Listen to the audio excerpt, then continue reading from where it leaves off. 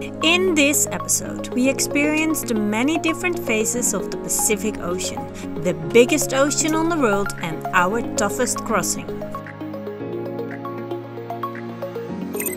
But first, this is me, Kim. There is Bart, and here is Liz, our little explorer. We sold everything to explore these beautiful places with our tiny 33-foot sailboat, Tranquillity. In the last episode we explore Isabella and enjoy a snorkel tour, but we face an unpleasant surprise just before our Pacific crossing.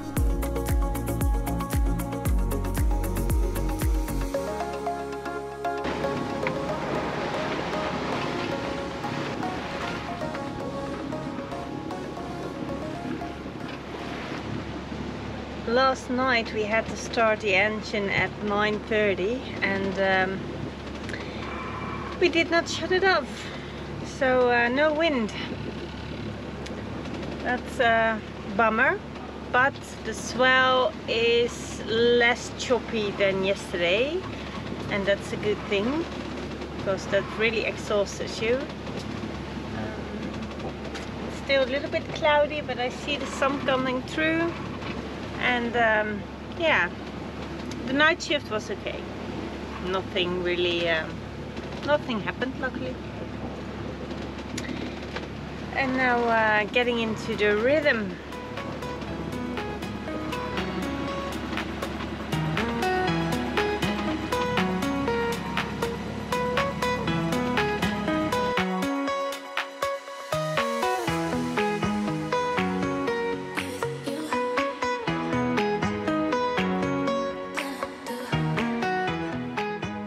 Most of us know the Earth from this side.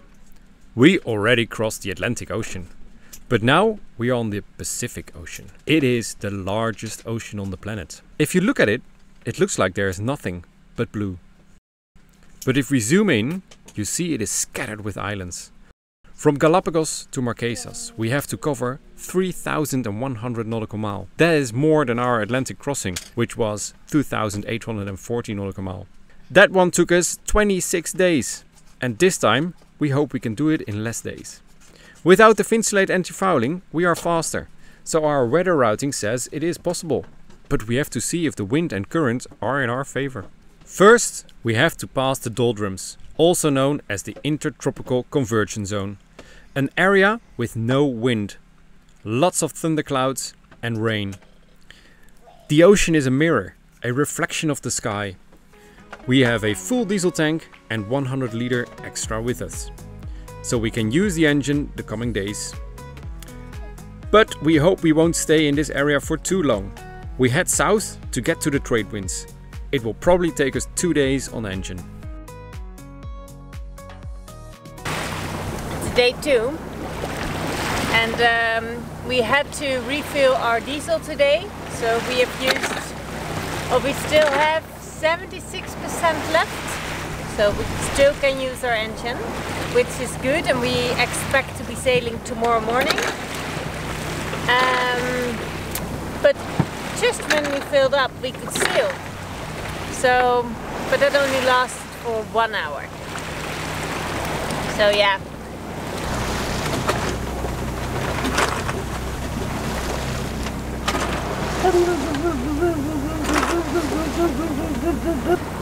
Dat lijkt net een Draak? Nee, een dinosaurus. Ja, dat lijkt net Ja, vind ik ook net. Dat lijkt net een trein. Ja. Maar het draak.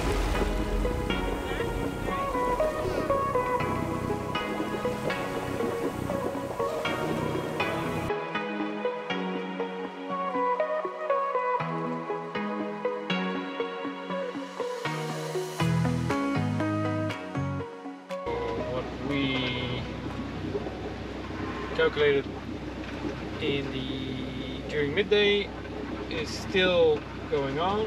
We are going with the engine, but with some wind.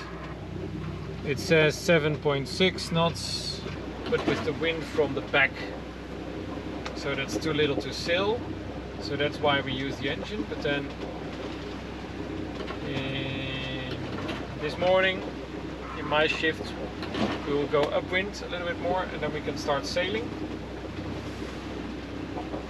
And then we start sailing, and then the wind drops a bit again. So it says use the engine again.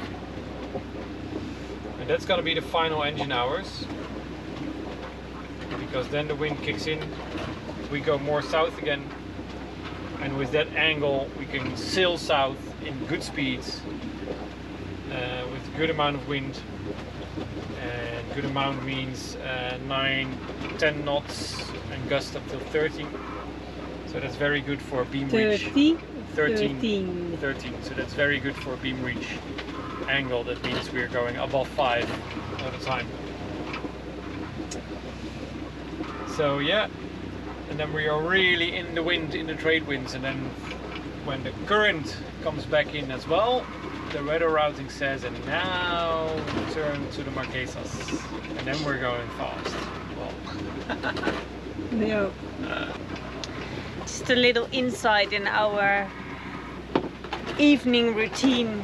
After we've put Liz to bed, we get a cup of tea and do some weather routing, post an update on our tracker, send some messages to fellow cruisers, and yeah, just discuss the plan for the night and have a little sweet.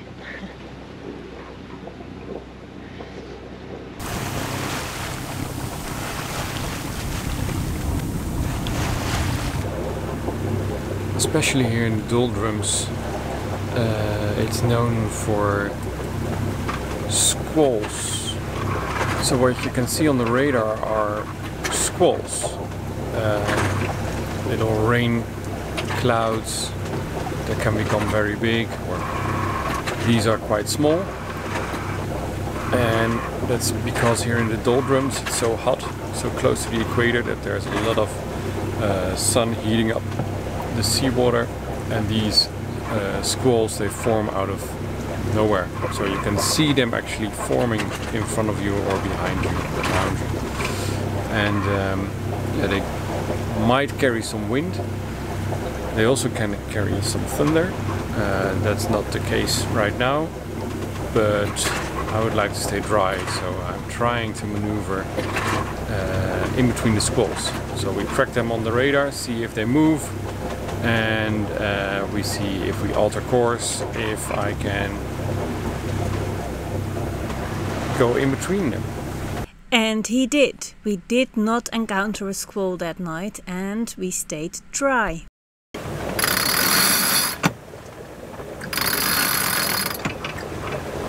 We have found wind. We have found wind. Yes. But it's saying We didn't find a rift, Liz. Wind.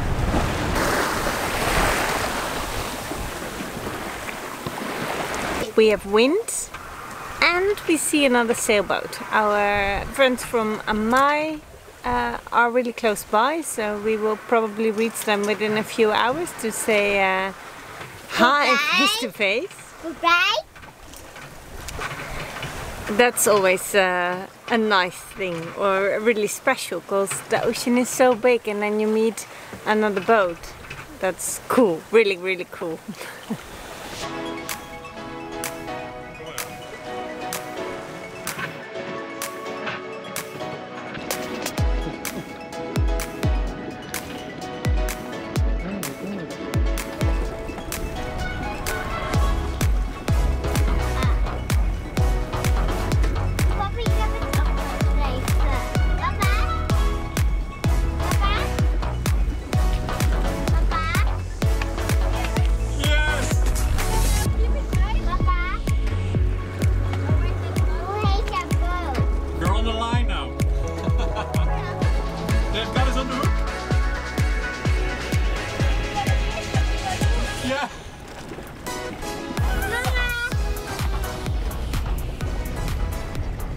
Did we get from our Swiss friends? Swiss chocolate? Well, Swiss chocolate, but I put it in the fridge because that will melt instant with the sun. And a snack and Chupa Chup. So that's Liz's favorite. That's so sweet. How special and cool to meet our friends on the middle of the Pacific Ocean and receive treats from them with Easter. So kind and sweet. Mixed feelings. We had this nice encounter with Ame on the ocean, but now we're sailing and we see that we sail away from them. We have the same course. It would be nice to stay, well, a little bit close to each other, but it looks like that we are faster. So that's the mixed feelings. It's nice to have them a little bit closer. But also, you know that we like speed and make competition out of everything. So it also feels like, oh, yes, our 33-footer does it again. Sails away from a bigger boat. They have a Haberasi 35 too. But yeah, it would also be nice if they could stay a little bit closer to us. But maybe if we go dead downwind in the upcoming days, they will be the better boat by then and catch up with us again.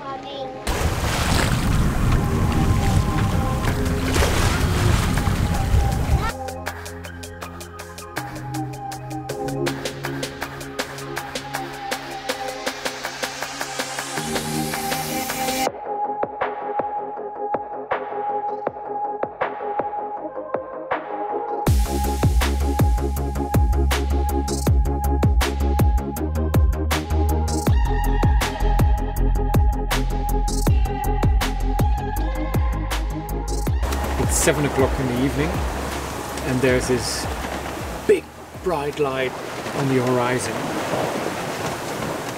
So it could be the moon, but it is something different. These are the non-popular big Chinese fishing vessels, fishing factories on the ocean. This one is 56 meters in length. I think they can become bigger, but it's like a factory on the ocean. They're fishing and stuffing everything and processing everything on that boat. So it might just be a normal fishing vessel where all our canned tuna is from, and if they have skipjack tuna, that's fine. But who knows? Who knows?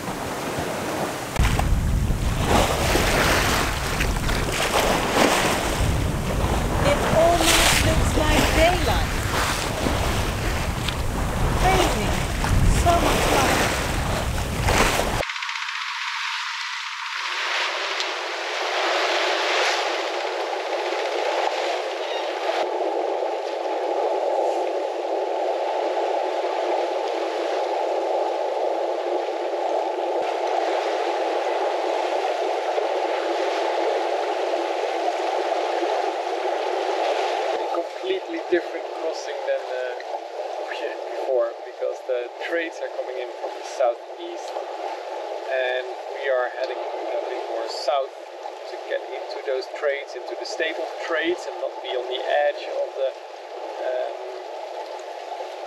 ITC zone, where the doldrums are. That means that we are now sailing at an angle, apparent wind angle of 60 degrees almost, so it's almost upwind, it's upwind sailing. And it means with the 11 to 13 knots of wind that we are going above 6 knots. So we are really fast. And yeah, we will continue this for today, and then we'll bend off to the west more.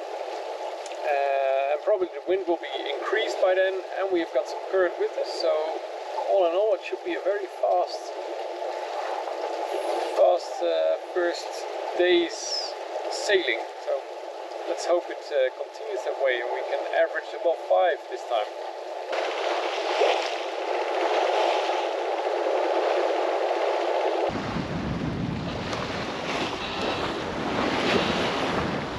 A day full of speed and a comfortable ocean as it seemed, but not everything is as it seems. There is this squeaky sound in the mast that is bothering and worrying us.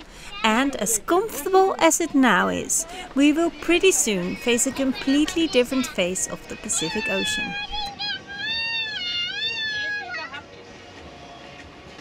Bart has been busy all day to kind of sort out where the noise is coming from, but we can't locate it.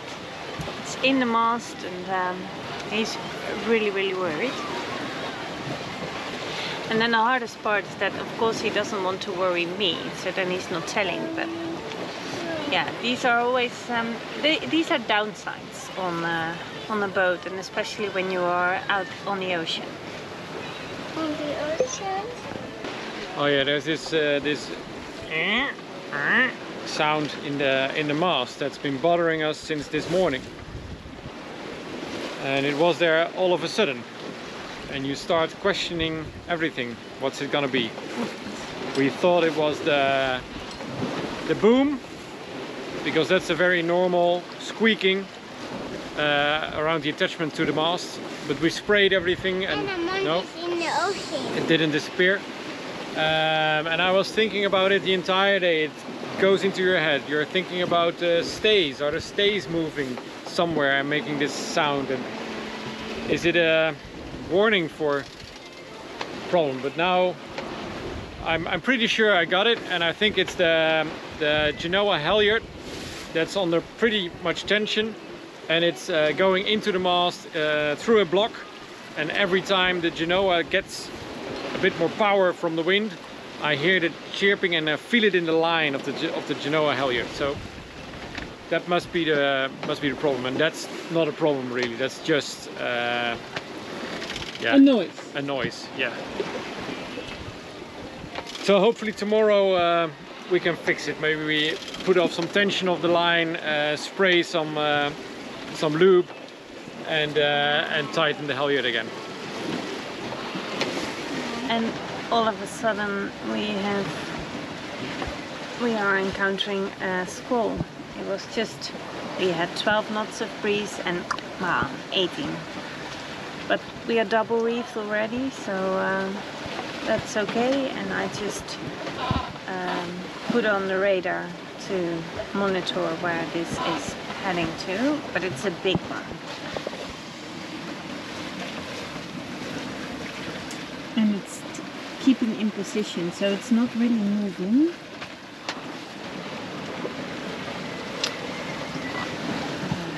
Nobody's fan of squalls, neither am I. It's always the least pleasant part of the sailing trip. It's the second one in half an hour, and this one is hitting us. So we have some rain. I'm going to put in the cushions, get the cushions inside.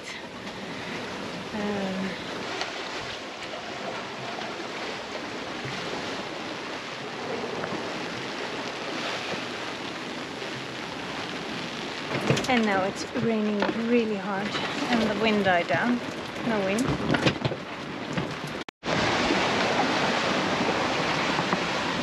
What a night, what a night. So after the squalls, now the wind is increasing and the waves are like slamming in, and some waves get in on the spray hood. And now Maplegate is crossing us really closely.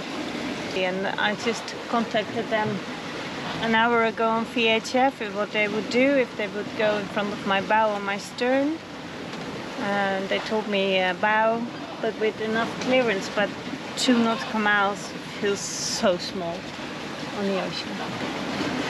So not a nice night shift. I haven't had those anxious, I get a little bit anxious and tense by all these events. Even though I know what to do, it's not that, it's just full of adrenaline.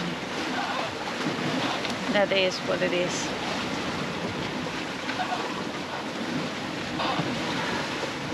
And I don't want to wake up Bart because he needs his sleep, and he's sleeping really bad because the ocean is so rough.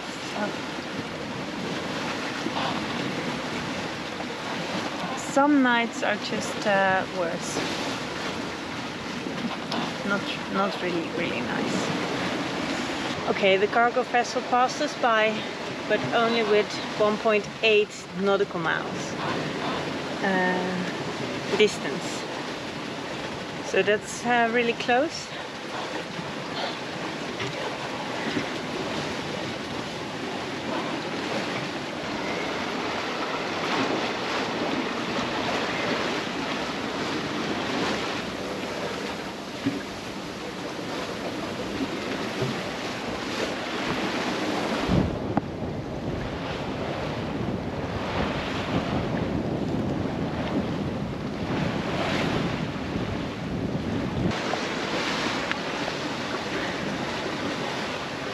Good morning.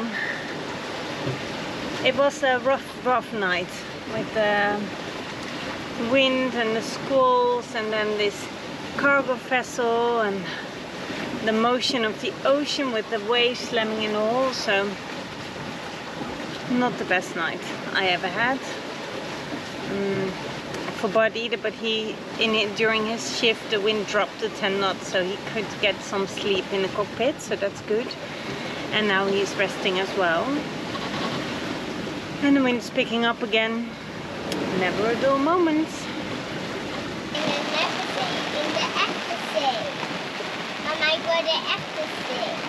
Another squall, number 6. Mama. No, 4. Mama, när ik kan zeeman någonting med dig, jag kan liksom stormen från din regen weghalen. Oh yeah. The squeaky sound is still not gone, and Bart is still investigating the cause of this noise.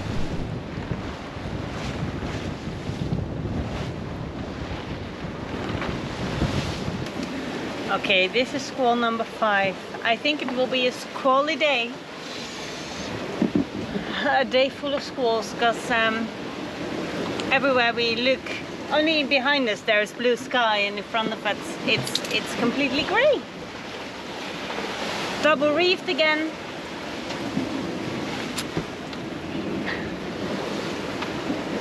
It's a heavy day, day 5, heavy day.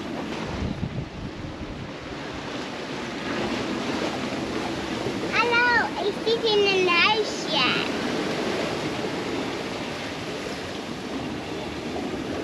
We are today next, and then we go. Lizard solutions for waves smashing in the cockpit. Before you know it, the squalls are gone and we have a clear sky again. So, We still sometimes have that squeaking sound of the Genoa halyard, and it doesn't feel right to me. So I've got this hypothesis: what if the forestay is broken in the top of the mast, and the mast is not falling down because of the Genoa and the Genoa halyard, because it's holding it in place. So I'm gonna hoist a GoPro in the mast and check if everything still is right there, just for good sake.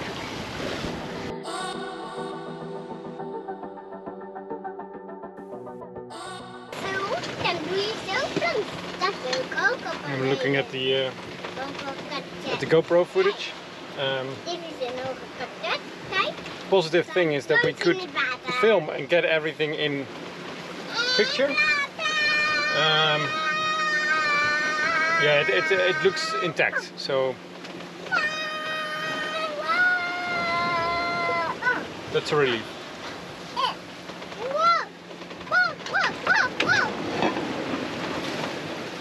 So, and we are changing course so we can fold out our 2 head sails. So, gone with the beam reeds course, close hold course.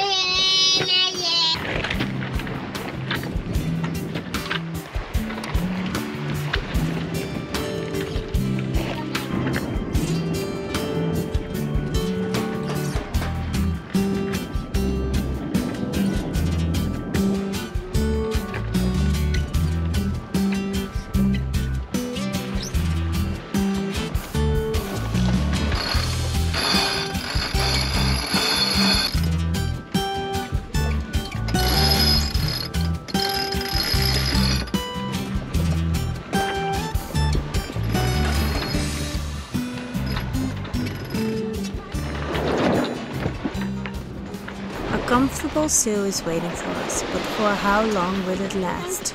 In the next episode, we will face more challenges. Well, this was it. If you have any questions, please let us know. And for now, goodbye and thank you very much for watching. Fair winds to you all.